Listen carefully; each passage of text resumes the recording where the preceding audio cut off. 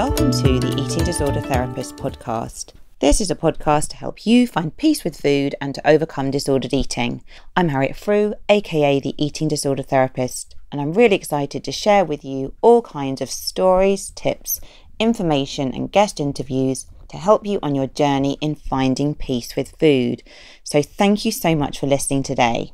Now today I have another guest on the show and I'm speaking to Amy Harman, who is all the way from Fairfax, Virginia in the US. So Amy is a licensed marriage and family therapist and certified eating disorder specialist. She sees individuals, couples and families who are themselves struggling with an eating disorder or who have loved ones they are supporting. So I'm really excited to be speaking to Amy today to kind of hear more about all that valuable work that she does. And Amy has also recently written a book all about body image. So I'm really looking forward to hearing more about this journey to writing this book, and also for Amy to share some of her kind of valuable insights and understanding all about body image.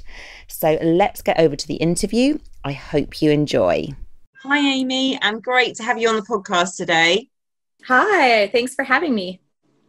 Okay, Amy, can you tell us a bit more about who you are and what you do? I am a licensed marriage and family therapist, and I'm also a certified eating disorder specialist. So I treat people in therapy. I see individuals, couples, and families. And most of my clients are those who are struggling with eating disorders. Okay. And how are you doing now with the kind of lockdown and everything where you are? What stage are you at? So our opening is going state by state here, and I'm in Virginia, and we're like on the more timid side in the United States. There are a lot of states who are opening a lot quicker than we are. So most of us are still working from home. I'm working from home. My husband's working from home. Our kids are doing virtual school. Masks are required, inside. So we're doing okay, but it's getting a little tiring. The quarantine is a little tiring. Yeah, no, it is, isn't it? So are your children as well? Will they be like doing schools online sort of right into September as well? Is that kind of how it's working? Yeah, so they even delayed the school start. So my kids aren't starting school until September 8th, and they'll all three have their own laptop that the school has issued them, and they'll be doing it all online. Right. Okay. Sure. Okay. Because I think we're similar to you in a lot of respects. Like I'm still doing all my work online, and my husband's doing a bit now going into the office, but the children are actually all going back to school after 6 months or 5 months. Oh, wow. However long it's been.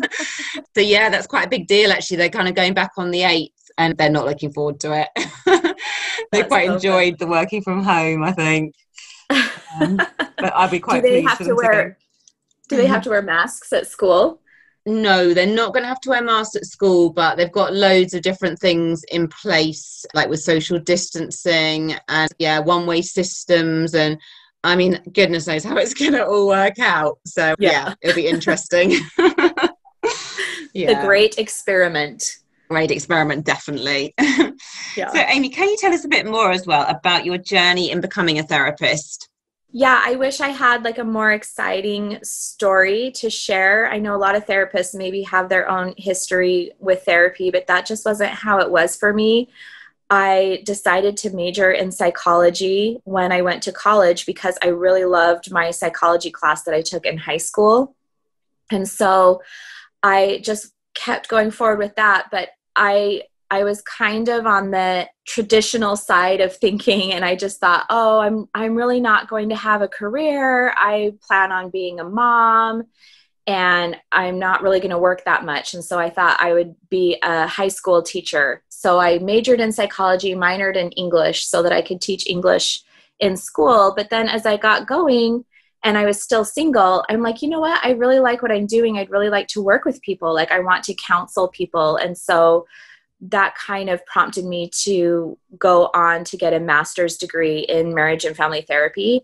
And I'm just so happy that that's what I chose to do, because I love my job and I'm very happy working. I actually enjoy working, even though earlier in my life, I didn't think I would enjoy it so much. Well, I'm so glad that you did pursue that path, actually, because it sounds like, in a way, yeah, like once you kind of got hooked and once you got a kind of taste and interest, you were kind of on a path then, weren't you? And you wanted Right. to do more. Yeah, Mm. exactly. So can you tell us as well a bit more about the way you work with your clients? Yeah, so because I went to school in marriage and family therapy, we are really systems oriented. And what that means is that we really look at people's relationships and their family relationships and how those affect their healing. And so I really love bringing in my client's parents or my client's spouse or other people who are in their system to kind of help them through that process. And so I'm always looking at boundaries and relationships. And my very, very favorite thing is working with teens and their parents. I don't know why, but it's just so delightful for me. Sure. Well, I think it's fantastic actually that that you are bringing the support system in, because I think it's really quite hard, isn't it, to treat, I think, someone with an eating disorder or any mental health condition really in isolation. The support system is so crucial. And like, is that as well true? Because I think, in the UK, and I'm just speaking from the experience in the service I work in, the family work generally tends to be much more for like teens, I guess, or younger people. And then once people become adults, it's not that the family are not involved, but it's much less like a kind of standard part of treatment. But is that kind of different for you? Like, would you be kind of working with the whole system, like regardless of the age of the person in therapy? That's a good question. It is more the teens and the young adults. I still do a lot of work with parents, but even my older clients, like sometimes I'll have, like I'll have a 40-year-old woman in my office and I'll bring her mom in, and talk to her mom about things, or like sometimes a young mother. And it's not always an ongoing thing, but I just do like bringing them in for maybe 1 or 2 sessions to help them understand where this person is in their recovery and what they need from their loved one that will help them on that journey. Yeah, no, sure. No, I think it's just so valuable, isn't it? I think because of, for many people as well, I guess it's for the longer term, they're going to be back in that system, aren't they? And once the therapy ends, the more support they've got around them, the more people that really kind of have more of a psychological understanding of the problem, it's just going to be so helpful. Yes, exactly. So what are your sort of particular interests and passions in therapy? So since I've been working in the eating disorder field, I have found that I really love body image work. I see it not only, in my clients, but I see it in the people around me. I feel like body image is just such a huge issue for so many people, men and women and children and older adults. It really spans the globe, I would say. And so I've just really been drawn to that. And I see how big of an issue it is for those with eating disorders as well. So it fits nicely with that. Sure. No, I mean, it's such a massive issue, isn't it? Body image. And do you think as well, kind of with working with people like across all ages, do you think as well, like our relationship with our body does kind of change as we kind of mature and get older? And like, are there any sort of particular trends or things that you notice? Yeah, that's a really good question. And I would say, just as our relationships with other people change and develop over time, our relationship with our body is the same way.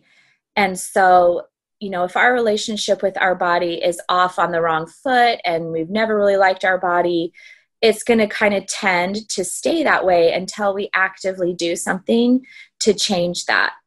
I have seen people in my office, though, who kind of on their own terms, like women, like as they've grown older, maybe had body image issues in their teens and in their 20s. And then as they got older and had children, they finally decided, you know what, I'm done. I'm done fighting with my body. I'm ready to just accept that and move on. And so sometimes I will see, that relationship kind of spontaneously change, I guess, if you will. But usually it requires a little bit more effort and work. Sure. I think it's just such a helpful point, actually, isn't it? Because I think, it does take work, doesn't it, to change your relationship with your body. And it's, if we're kind of quite passive about that and we're just kind of perhaps waiting for something external to happen, it might never happen. And it's, like all these things, like any relationship, it's one that we have to kind of really invest in. Yeah, for sure. So you've recently written a book. I'm so excited for you. So tell us about your book. Yeah, it was just, such an amazing opportunity for me to write this book. I had wanted to write a book, and I was thinking about writing all these different things on body image. And I had already written some things and, never really published it, and it was kind of set aside.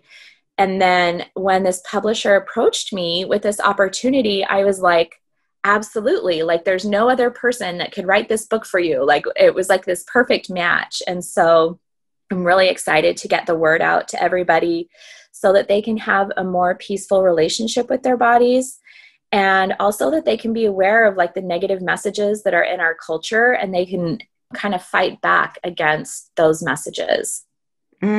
Sure. No, brilliant. I think it's a much needed book. And can I just ask you a question actually about the whole kind of cultural thing as well? Sure.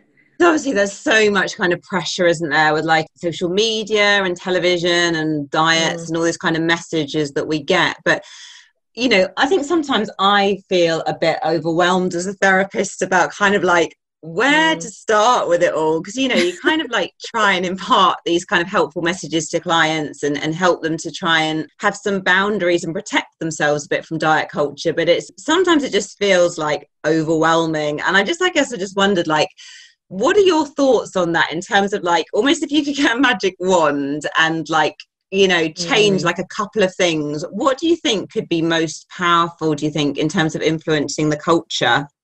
Yeah, if I could get my magic wand out and change the culture, this is a great question, Harriet. I would no pressure.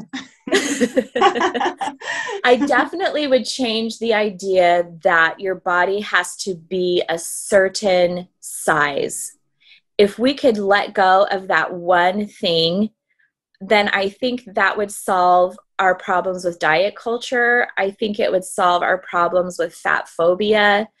I think it would help us not compare as much. I mean, I think it's hard to stop comparing totally, but I really think it would solve a lot of problems with comparison and feeling like you have to be a certain way.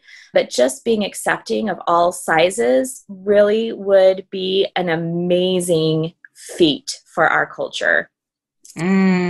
Sure. Yeah, no, I'm completely with you with that. I think that one thing, which sounds so simple, but is quite a long way off at the moment, it just turns everything on its head, doesn't it? Massively, I think. Right. Yeah, definitely. So tell me a bit more about the book. Has it been a goal that you've sort of pursued for a while, in terms of wanting to write this book? Yeah, it has been a goal of mine, mostly on the back burner. But when I had my third son, my third child, and last so far, probably, I just felt here I am at home. I wasn't working a ton of hours. And I'm I just am still drawn to my passion of body image. And I really wanted to do something with my time that was in my career. And so I started writing a book about 5 years ago. And like I said, it just was never published, and it kind of was just sitting there for the last couple of years. And so when I got this opportunity to write this book again, I'm I knew exactly what I wanted to write. And it's actually quite different than the book I had written, 5 years ago. And it's better. I think my thoughts are more succinct and a little bit better put and better thought out than it would have been 5 years ago. Yeah, no, sure.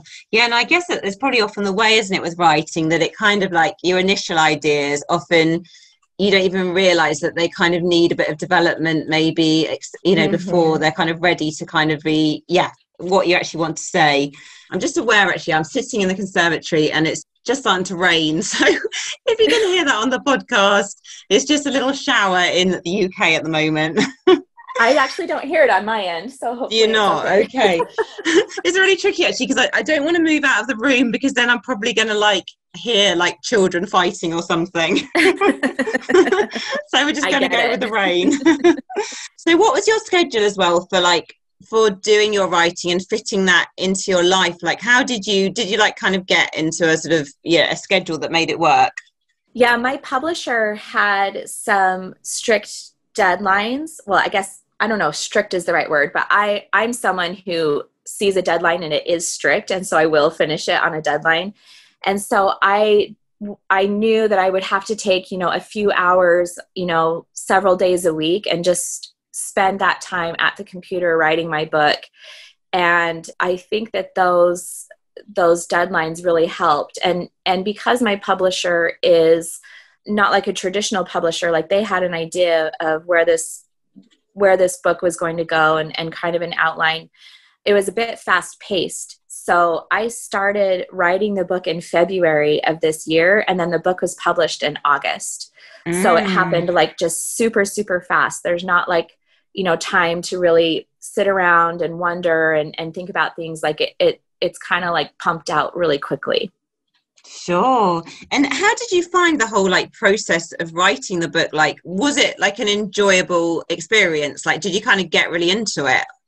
Yeah, it took me a while. I would say it took me like a couple chapters to kind of figure out exactly what my process was and how I write and kind of where I was going. So I feel like maybe I bumbled around a little bit, and then I was like, oh yeah, this is what I want to do and this is where I want to go. But, sometimes I would get stuck a little bit and kind of wonder about things, but it was enjoyable. Like once I started writing and figuring out what I wanted to say, it's enjoyable. Like I get really into it. Sure. That's really encouraging to hear, actually, because I know it's something like writing a book, something I've often thought about, but it's often really stayed as a thought because it often just feels a bit so overwhelming, doesn't it? To like, where to start and like, all those words, etc. So how do you, Amy, work to find a healthy balance, like with food and exercise in your life? So I am someone who never really struggled. I never struggled with an eating disorder. And so it's been easier for me to balance my eating and my exercise. And I've learned a lot actually in treating people with eating disorders, especially intuitive eating. When I was first introduced to the idea of intuitive eating, when I first started treating eating disorders back in like 2006, it like blew my mind. I was just like so amazed. And so I've just been working on that ever since then, working on my own intuitive eating and working on my own relationship with exercise. And over the years, the way I exercise has changed, I think, just because, my body is getting older. Like when I was in high school, I was dancing, for hours and hours a day.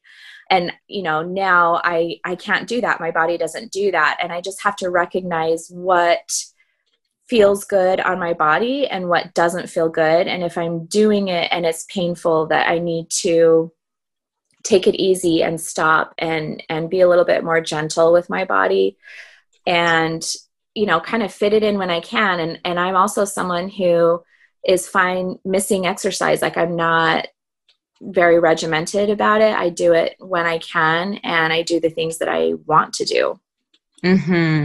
Sure. Yeah. So no, it sounds like you've got like quite a harmonious kind of balance, really. And what I'm interested, Amy, like in the US as well, do you actually use like intuitive eating principles as part of like treatment for eating disorders? Is that like is it sort of a recognized, acknowledged treatment that's used? That's a really interesting question. And I had the privilege of working at a residential treatment center called the Center for Change when I first got introduced to eating disorder treatment. And they were probably the first, I need to check my facts on this, but they were probably the first or one of the first treatment facilities to use intuitive eating. And still, there are a lot of treatment centers that do not use intuitive eating. They're still, doing exchanges and that kind of a thing. And so I was introduced to intuitive eating and started using intuitive eating with my clients before it ever got popular. I think intuitive eating has only gotten popular in the last couple years, but the Center for Change was using intuitive eating at their treatment center, back in the early 2000s. So I don't know that everyone here, I don't know that it's a United States thing. I think it's still growing. That movement is still growing here as far as eating disorder treatment. Yeah, no, sure. Because I think in the UK as well, I mean, generally, definitely like in the National Health Service, intuitive eating isn't really used as a kind of proper treatment yet. It's more kind of like cognitive behavior therapy, and then, like doing the kind of whole meal planning, regular eating, all of that kind of thing, and more regimented, I guess. But yeah, I mean, hopefully it's going to kind of be coming in a bit more, because I just sort of think, yeah, there's so much to learn, and it's so helpful, I think, isn't it, in recovery from an eating disorder, and just changing your whole relationship with food through those principles. Yeah, and some clients I've had who have used like an exchange-based program for recovery, they get obsessive about the exchanges. It's just another thing that they can focus on, or that the eating disorder focuses on and keeps them stuck. Whereas that intuitive eating really allows them to let go and relax their relationship with food. Yeah, no, sure. I think it's so true, isn't it? That key thing about kind of letting go, because I think it's not unusual sometimes that people do kind of recover, in inverted commas, and they may be a healthy weight, but they're still completely rule bound and rigid. And that's still, it's just like another prison, but maybe just not quite as horrible as the kind of like previous prison. Exactly. Yeah. Amy, can you hear the rain at the moment? No. I'm just really hopeful that it doesn't sound up on the podcast. Anyway, so moving on, Amy, what do you think we can do to support young people growing up to have a better relationship with food and their bodies? So I think first things first, you have to be a good example.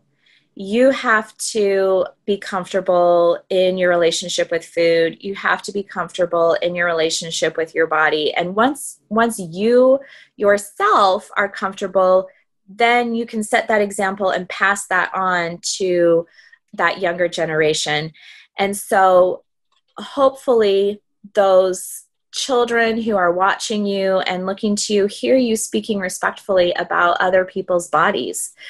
Hopefully they're not hearing you, criticizing bodies or commenting on someone's size, because they will pick up on that. And I've had clients in my office who, of course their parents are well-meaning, but sometimes just one errant comment from a father or a mother sticks with them. And they're like, I just knew that my dad would make fun of women in larger bodies, or whatever it is. And it sticks with them. And so we have to be really careful how we talk about other people's bodies. And then I think we also need to allow children to set their own terms with their bodies. I see a lot of parents who want to control their children's weight and control their children's eating.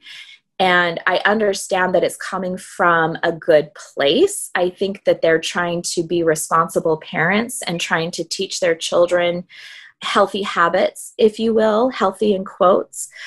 But we need to understand that it's their body. They get to be in charge of their own body. And even as a parent, you can't control that child's body.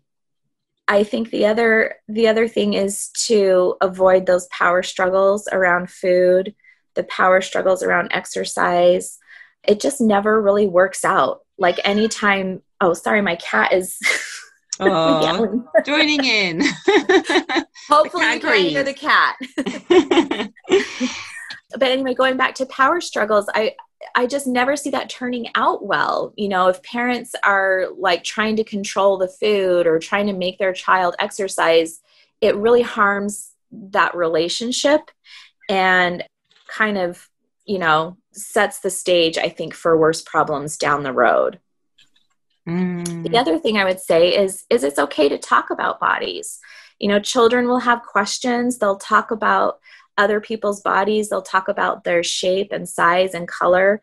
I know sometimes my kids will say, well, this person is fat, and they'll try out the word fat.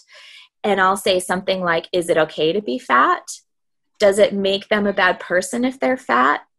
And we'll talk about how good people come in all shapes and sizes, and that's okay.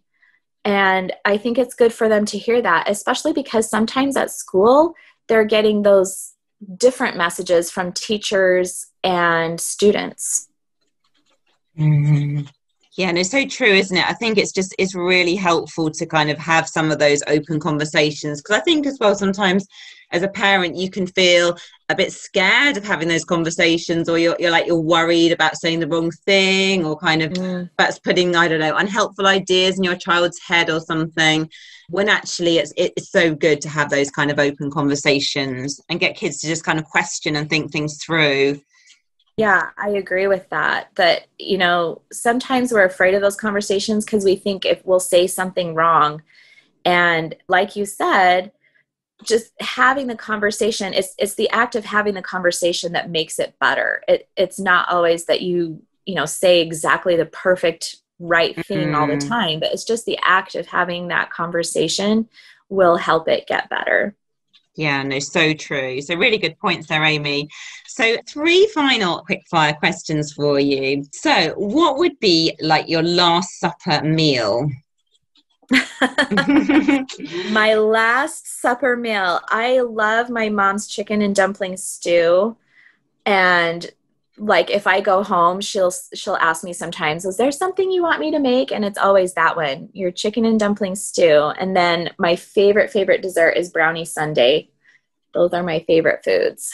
Oh, lovely. And do you have a favorite quote or mantra? I love the saying, bloom where you're planted. I don't know who originally said that, but it's all over the place. And I just feel like no matter where you are, you can make things beautiful around you. Like it doesn't have to be like amazing, or sometimes it's not ideal, but you can do something good where you're at right now in this moment. Sure. And that's a really empowering quote. I really love that. And tell us something about you that may surprise us. Well, maybe it's not a surprise now that you heard my cat meowing, but I'm a cat lady. I'm not a weird cat lady. I don't have like tons of cats roaming around my house and reproducing and that kind of thing. I have one cat, but I do love my cat. Like she's just a really fun addition, I think, to our family. Oh, lovely. So, Amy, where can people find you if they want to know more about you? So I have a website. It's www.reflectwholeness.therapy.com. I'm also on Instagram. You can find me at Amy Harman, LMFT there. And then you can find my book on Amazon or any other places that you get your books, like Barnes & Noble or other online sources. Sure. And Amy, what's the name of your book? It's called Perfectly Imperfect: Compassionate Strategies for, now I'm going blank, compassionate strategies for improving for more positive body image. Sure. Okay. No, brilliant. So I'm just wondering if anyone was going to have a quick search on Amazon. Yeah, brilliant. But I'll link all that in the show notes anyway, so people can go and awesome. Find out more. Okay, brilliant. Well, Amy, thank you so much for coming on the podcast and for talking today. I think, loads of really great info, I think, for people to listen to here and take away. So I really appreciate it. Thank you. Yeah, thank you for having me. This is fun. So thank you so much for listening. I hope you enjoyed this episode just as much as I did. So do go and check out Amy's details in the show notes. So if you're not following me already, do seek me out on Instagram at the Eating Disorder Therapist. And if you would like to receive weekly articles to your inbox, do sign up on my homepage at rethinkyourbody.co.uk. Thank you so much for listening, and I look forward to sharing another podcast episode with you very soon.